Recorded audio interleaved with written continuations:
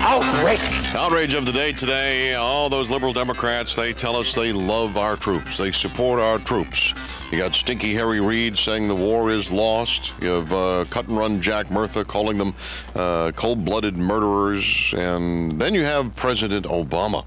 Remember when he went to Afghanistan to visit the troops and had the photo op playing basketball, and then while in Germany delivering his speech, "I am citizen of the world," to the masses in Berlin, saying that obviously missed a chance to visit the troops in the hospital, and there was quite a bit of controversy over that. But all that being said and done, we have the president the other night during his coronation visiting 10 inaugural balls. Guess which ball he did not attend?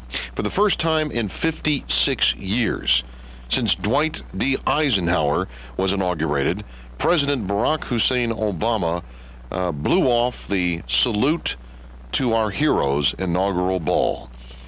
Yes, they love and support our troops so much. And that is our outrage of the day.